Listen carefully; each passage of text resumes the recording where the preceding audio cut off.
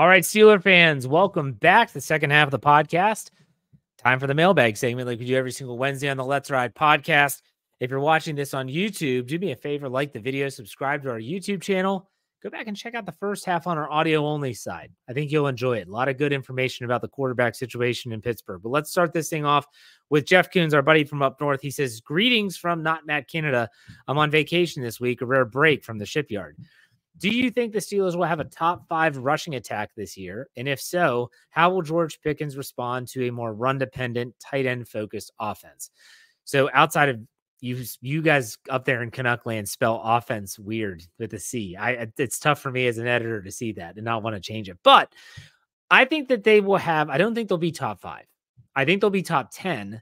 And I think that George Pickens will be fine. Because if they have a good run game, and it establishes play action passes, which gets Pickens down the field more for big plays, he'll be happy. Ask any wide receiver, would you rather catch a deep bomb or would you rather catch a bunch of 5-yard hitch routes? Most will say they'd rather catch a deep bomb.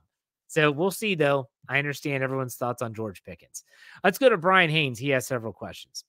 He said, with the media and publicity swirling, is it possible the quarterback one is Justin Fields? Well, Brian, I hope you listened to the first half of the podcast because I did talk at length about that. I think it's going to all depend on Russell Wilson, both from a performance standpoint and his health. And if he gets the opportunity, can Justin Fields seize it? That's the question. We'll see. Other one from Brian Haynes, which is a better golf movie? Happy Gilmore or The Legend of Bagger Vance? If I'm just talking about pure golf, probably Bagger Vance from a golf movie perspective, from a viewer's perspective, like enjoyment, going to go with Happy Gilmore.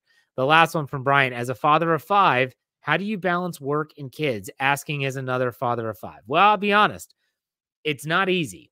It isn't easy. I'm thankful that I get to work from home now. I'm thankful that my children share in my passion for a lot of things. So an example is golf.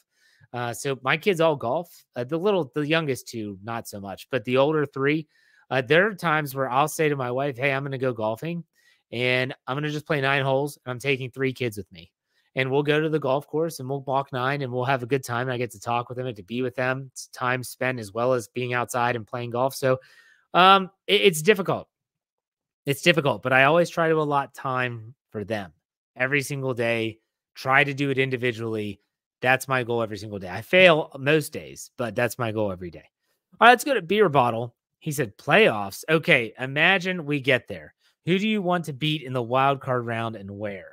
All right, so if we're in the wild card round, the Steelers are in the wild card round. They're typically on the road, and well, they would be on the road if they're a wild card team. I would love for the Steelers to.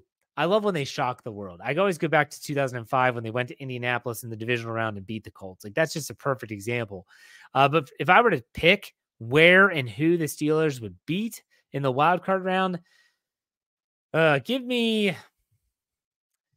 the. I'll go outside the division to make it easy. So no division teams. Give me the Chiefs in Arrowhead. You can beat the Chiefs in Arrowhead if they struggle and don't have the number 1 seed with the bye. That would be awesome. That would be awesome. Let's go to James. The pads are on, Jeff. Time for another training camp activity. You're first up in backs on backers. Are you a bull rushing linebacker or a run backer that's blocking? So I'm not a bull rushing linebacker. I'd be probably a running back that's blocking. I'm not a big dude. I'm 5'9", $165. You know, like I'm lean. I'm not a big guy. So I'm probably going to be the running back that's trying to block, I guess. And he said, based off of your first answer, who's your matchup? If I had to pick the pass rusher to try and block, good Lord. Like I'm not a Jaylen Warren. Jaylen Warren's 5'9", but he probably weighs close to 200 pounds because he's like a muscle hamster. He's just like this tiny little ball of muscle. So I would probably say that give me the weakest one you got. That's what I would say. Let's go to Michael Bell. Hello, Jeff. It seems like Herbig has been getting the vast majority of the reps with the ones thus far, and that Zach Frazier hasn't been performing particularly stellar. Do you still think Frazier will be the week 1 starter? I think this is one of those situations where you're going to see with the pads on, the Steelers are going to put these rookies in a position to prove their worth. You've seen it so far at camp with Troy Fautanu going up against TJ Watt like he did and winning some of those battles. Zach Frazier is going to be given those same opportunities. How does he handle it? How does he handle those big Nose tackles. Unfortunately, I mean, I guess they have Braden Fehoko. He'd be a good person to have go up against Zach Frazier, but how does he also handle the Montravius Adams, the Keanu Bentons of the world? Those are going to dictate how the Steelers view him. Don't read too much into just the first week with just the Steelers having one padded practice under their belt before we go jumping to some conclusions. Do I think he'll be the starter? I do. I really do. Another one from Brian. I missed this one. He said, what do you look forward to the most in training camp? I just love the reports. I love the news. I love checking the SteelCurtainNetwork.com tracker and just going through and seeing everything that's being reported, videos that are there, interviews that are happening. It's news, and it's news coming at you fast and furious. I love everything about it. Let's go to Eric. He said, can you see anyone besides Pickens and maybe Freiermuth getting 50-plus catches, or do you think it'll be more of a committee from wide receiver 2 down all season? I agree with the latter part of your question. I think it's going to be a by committee approach. I think that you're going to see like your Calvin Austin the thirds, if Scotty Miller makes the team, Quez Watkins, Van Jefferson, Roman Wilson, on and on and on. They all make the team, which I don't think they all will. It's just going to be a plug and play. You're all going to have a handful of catches. That's just what we're going to probably see, barring something drastic happening. Let's go to West Coast N. Hi, Jeff. If you could snap your fingers and you could guarantee one player to break out at training camp, who would you pick? So if I could just snap my fingers and one player breaks out in training camp, this is a tough one. I'm going to say, snap my fingers, Broderick Jones. That Broderick Jones plays so well that the Steelers just say, you know, this guy that we traded up for in 2023, he's everything that we thought he was. We're going to throw him on the left side. He's the anchor at left tackle for the next decade plus because he's still so flippin' young. Give me Darnell Washington. All right. Eric asked another one. Hey, Jeff, was wondering why you see the DEFCON levels for running back at a level 3. I think it's got to be one of the best tandems in the league, at least top 5, plus Cordero and improved line play. I'm very optimistic. Plus, Najee should average more than 4 yards per carry, I hope. Love what you do. Hashtag Ride or Die Crew. Thank you, Eric. I just want to see all of those pieces of the puzzle that you just outlined working in concert together. That's why it's a 3. I like Najee Harris and I like Jaylen Warren. I think they are a very good tandem, but I want to see the line, the running backs, everything work in tandem so that they are a dominant group. Last season, it was a lot of hit or miss. You know, Najee Harris running into the back of his lineman repeatedly. Jaylen Warren breaking off a long run, which pads everything. I want to see it work together. Once Najee Harris starts getting over 4 yards per carry, like you mentioned, then maybe I'll start being a believer and buying into it. Let's go to Brandon Diaz. First question. What will be a bigger story this season? Najee/Warren or the offensive line battles? I think it's offensive line battles. I don't think there's a story with Najee and Jaylen Warren. They are what they are. They are who they are. I think the Steelers absolutely like their running back depth, and I don't think there's a discussion or debate about how they're going to handle it in 2024. After that year, that's different. Next one. Does the lack of reps hurt Russell Wilson more than we think? I don't think so. And Russell Wilson said it himself, especially up until the padded practices. All the stuff they'd been doing, he was doing with his teammates before camp started. He had them all down in Florida. They were all down there training, throwing, working together. Those are the reps that they were getting there anyways. The only thing he missed were some fake 11-on-11 drills and some 7-on-7 stuff, which he participated in the 7-on-7 drills Tuesday, first padded practice, looked really sharp, on time. No, I don't think it's a bigger deal than people think. Next, due to the lack of reps, any chance Fields starts or takes over earlier than we expect? I'm going to reference my first half of this podcast, all of the sourced information that we have about this situation. I'm sure that answered your question. Next question, biggest story out of camp so far is, I'm going to say the biggest story out of camp so far is just the quarterbacks. I wish it was a different position, but it's not. I could also say the rookies showing out. You know, you got Peyton Wilson making plays. He didn't look great in backs on backers, kind of looked like a fish out of water, as you would expect a rookie in the NFL going up against those type of players. Peyton Wilson's made plays. You've seen Roman Wilson up until he got injured on Tuesday making plays. Troy Fautanu looking good. Zach Frazier looks the part. Logan Lee's starting to show out. We're seeing these players. That could be another storyline. And the last one from Brandon, watching the Olympics, ? Yeah, I am watching the Olympics, actually. Watched some water polo.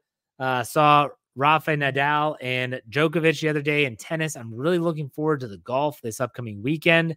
I've watched some gymnastics with my daughters. They like to watch that stuff, so I sit down and watch with them from time to time. But no, I did see the crazy finish of Australia versus US in the bronze medal rugby. Oh my gosh, if you haven't seen it, look it up. What a play. It's like the equivalent of a last second kick return for a touchdown for a win. Just really, really exciting. So yeah, I'm watching a little bit. Let's go to Jay Allen. Who are your 2 all-time Steelers backs on backers participants? All right. So I am actually going to say that I would probably put Jaylen Warren on this list. Jaylen Warren, the way that he can stand up these pass rushers is something else. If I'm picking a linebacker that's going to go against him, I'd love to see Lawrence Timmons might be on my all-time list. That guy, Lawrence Timmons, Law Dog, his Mike Tomlin's first round draft pick as the head coach of the Steelers. That dude punished people in this drill. Punished them. That would be a good one. He said, how about the all NFL backs on backers? I'm sure Mike Allstott was a beast in this drill on the offensive side. And I'm sure that someone like, man, I'm trying to think about some of those inside linebackers, like a Zach Thomas. Boy, would that be a collision. That would be insane. Or you go Mike Singletary. Like, those are just some legendary players that we'd be talking about there for sure. All right, let's go to Steeler Fan 69. He likes to insert some humor from time to time. Here we go. He said, don't throw false teeth at your car. You might dent your vehicle. Dent your vehicle, dentures. Hope you got it. Next, he said, it's ironic how funeral directors have raised the price of funerals and blamed it on cost of living. Sorry. All right, next one and last one. Did you hear about the Dolly Parton diet? It really works. It made my friend Jolene. Get it? Joe, my friend Joe made it lean. All right. Thank you very much, Steeler Fan 69. I will share those with the family. They always enjoy hearing those jokes. I thank everyone for tuning in on this Wednesday podcast. Nothing but the news for you right here. Every Monday, Wednesday, and Friday, we're going to have training camp reports. I want to direct your attention to our YouTube channel. I've been doing daily training camp recaps right here for the Steel Curtain Network. You can check those out on our YouTube shorts. Go to youtube.com and search Steel Curtain Network. You'll find it. Subscribe to the channel. We would appreciate it. You'll also be able to watch all of our shows in the PM, Steelers Hangover, the Scobro Show live simulcast there. So check it out. I do take some of my Let's Ride podcasts for those visual learners and put those on the YouTube channel. Also, make sure you're checking out all of our content. So if you're listening on Apple Podcasts or Spotify, follow, subscribe so that you get all of our shows, like the Steel City Insider coming up today at 11, like tomorrow on Thursday morning, the Pittsburgh Standard Time with Dave Schofield and Greg Benevent. Make sure you check that. And also, I can't say it enough, steelcurtainnetwork.com. I'm really proud of that website. And again, steelcurtainnetwork.com and fansfirstsports.com, putting out some great content across the world of sports. Go check it out. That does it for me, though. Thank you all for tuning in. Thank you all for listening and be a part of the Ride or Die crew. We do appreciate it. You know, we finish these out. Be safe, be kind, and God bless. We'll see you on Friday. Go Steelers.